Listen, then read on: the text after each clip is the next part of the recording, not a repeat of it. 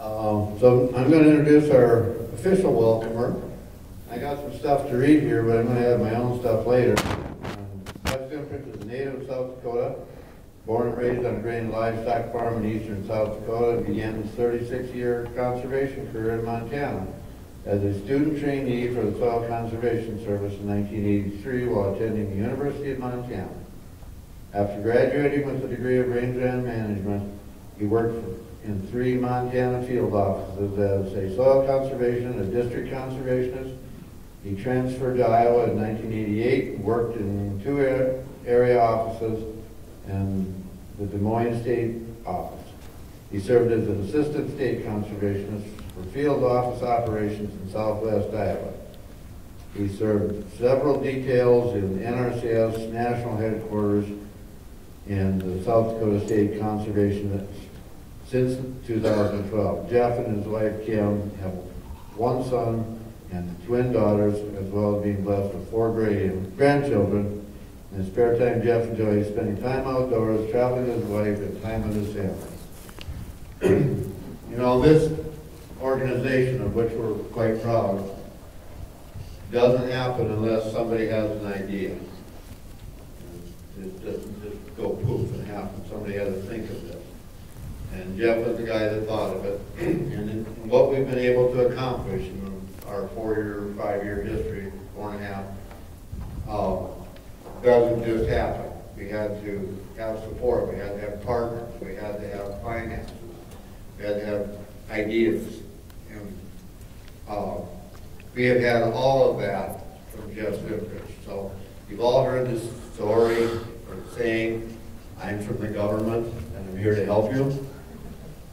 Jeff Zimprich is from the government, and he has been of much help to us. So, would you please welcome Jeff Zimprich, our state conservation.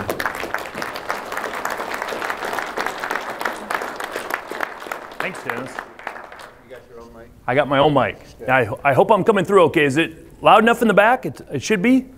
Good, I got thumbs up. Perfect. I'm going to stay off the stage. You heard 36 years. It's actually 37 now. I might fall off the stage, so I just better stay on the ground. It's a little safer down here. I can move around a little bit. But, hey, it's great to be with you. I'm kind of like an opening act, and that's great because my job is to maybe just tell you a little bit, but I think right out of the gate what I'm going to do is try to get some feedback from you. So I'm going to share just a few quick thoughts with you, and then we're going to put you to work, okay? But that work might pay off for you as well. So I want to walk through just a few things. What a year. Dennis brought up 2019, right? I almost feel guilty talking a little bit about 2019, but there's going to be some bright spots as I do. So it was a challenging year. Many of you know it well. It really started in 18. We had a wet fall. We had a heck of a spring, all kinds of messes going on. We had a hard time getting our crops in the ground, getting them planted. Then it came to harvest. We had another wet fall, and some of that even didn't get harvested.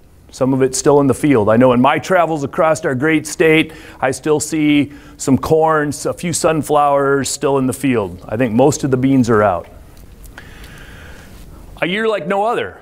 I mean, when you look at the records and everything, it told us that there was just a heck of a lot going on. So it's, in a lot of ways, you see a lot of producers talking about 2019, hoping that we never have a year like it. And I think that's true. But I also think that there's some things that we can learn from 2019.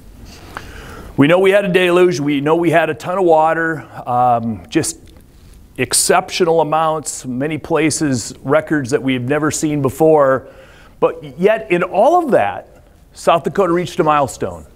In all the time that we've been tracking cropping systems, and especially tillage systems and planting systems, this year, for the first time, South Dakota reached the milestone of planting 50% of our crop land using no-till methods. Amazing. Congratulations to all of you.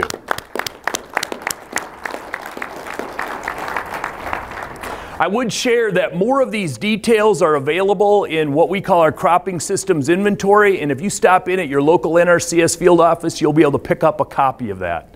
I would also tell you, ask them if they have the 2017 one available as well, because it's going to be, I'm going to kind of paint a picture of a story of two tales, really, in some ways, just about this whole thing that we've seen since 2017 and 18 and 19. But 50%, amazing, okay?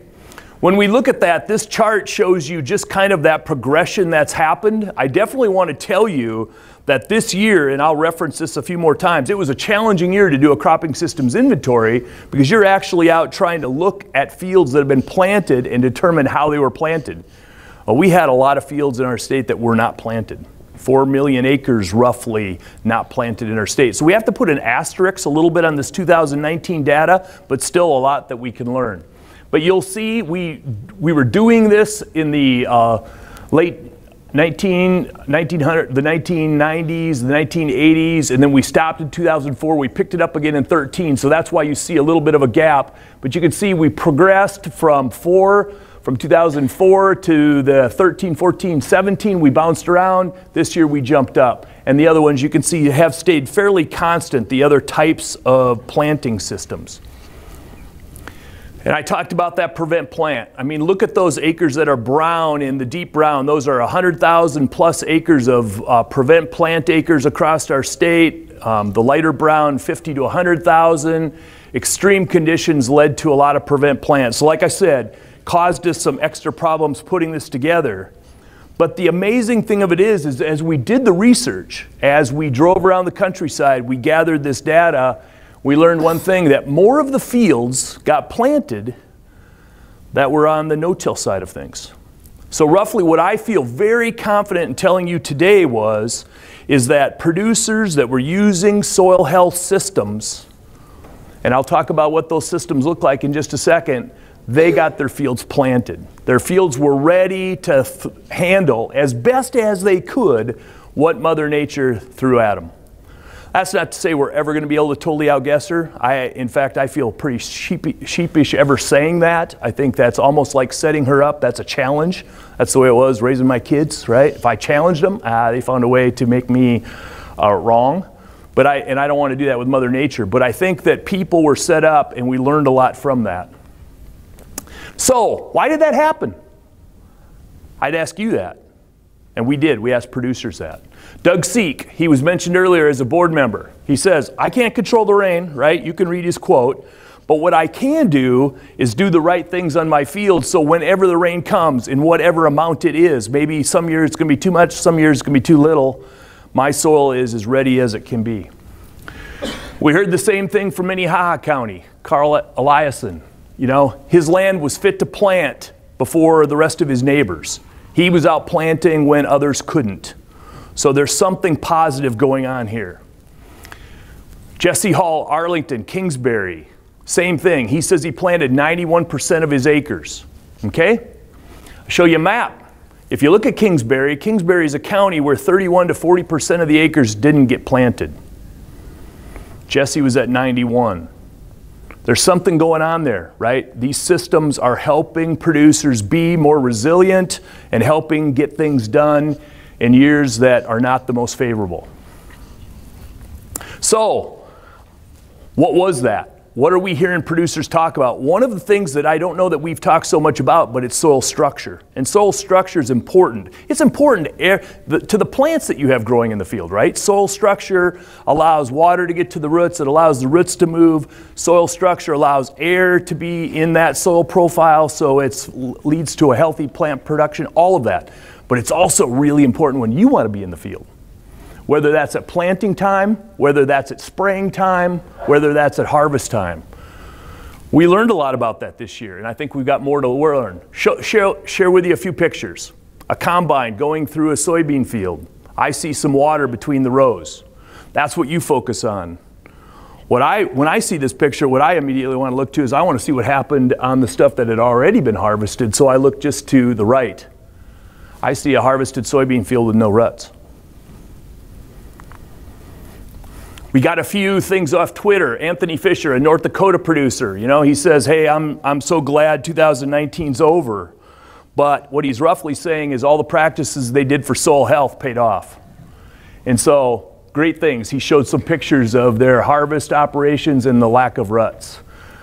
A friend jumped on, grabbed onto his Twitter and said, it's amazing how the guys who chisel plowed got stuck all the time. In our strip till system, we were able to harvest and not very many ruts.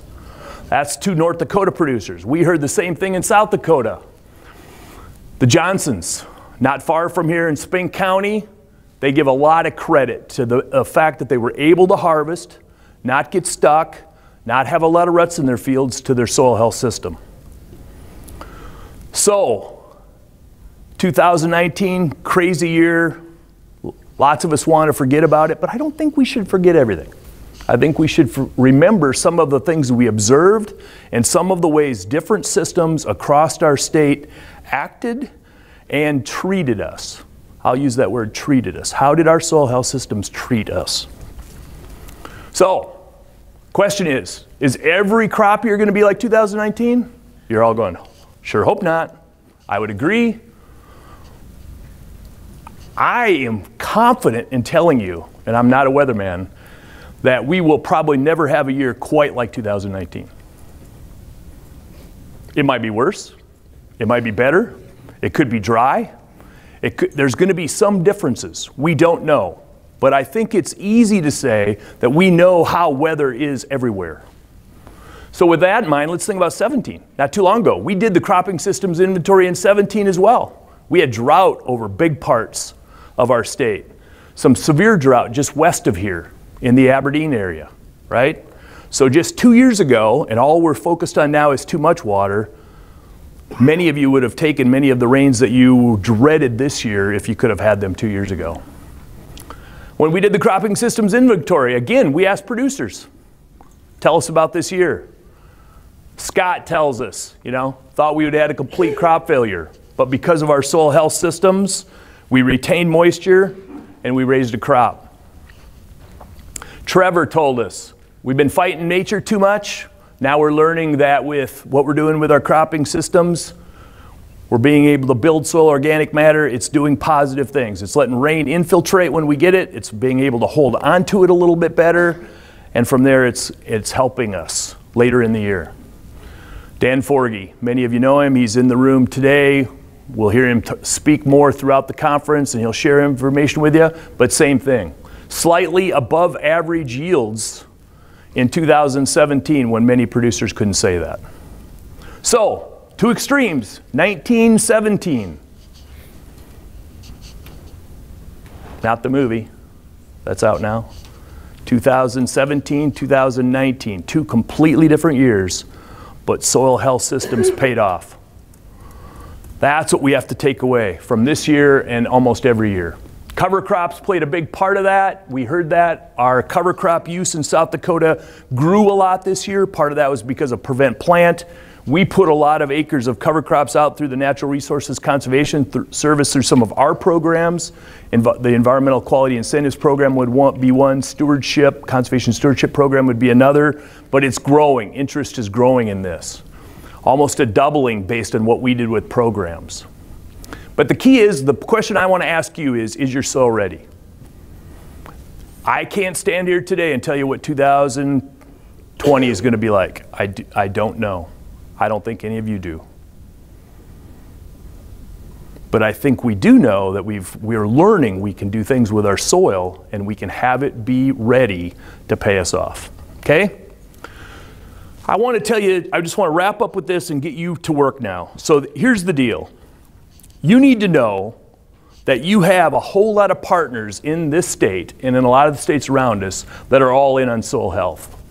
The chief of our agency, Matt Lohr, is all in on soil health. He made soil health one of his top priorities for NRCS nationally this year. In South Dakota, soil health has been our #1 priority since 2012. It's not going to change. It's at the top of our list, okay? The Soil Health Coalition is here. Our friends at South Dakota State University, the Grassland Coalition, so many other groups, South Dakota Corn, the list just goes on, and I know I'm missing many groups, and I don't mean to do that. Just let me make the point that there's a partnership in this state that wants to have more of our soils healthy. It's important to us to do that. So what we want to do now is listen to you. We want to get some information from you. So on your table, there's a pink card. The front tables, we figured that not very many people would sit in the front, okay? So I ran out and I stopped at the front row, but we'll get them to all of you. This pink card, 2 questions on it. We would like you to answer them. First one, And think about this, you know, and be diligent in it and just what you're thinking. So if there was one issue that's keeping you from applying more soil health practices on your farm, on your operation, on your ranch, what's that issue? Write it down for us. On the back of it or front of it, depending on which way it popped up, what are the soil health management practices that you'd like to see demoed in your area? If you want us to be a partner with you and you want to learn more, I think seeing it with our eyes, listening to another producer that's doing it through demonstrations is so powerful. So what things would you want to have demonstrated in your area? And if you could put down your county there, that'd be great, because I think we'll see that in some parts of our state we need different things demoed than we do in other parts of our state. So take the time to do this.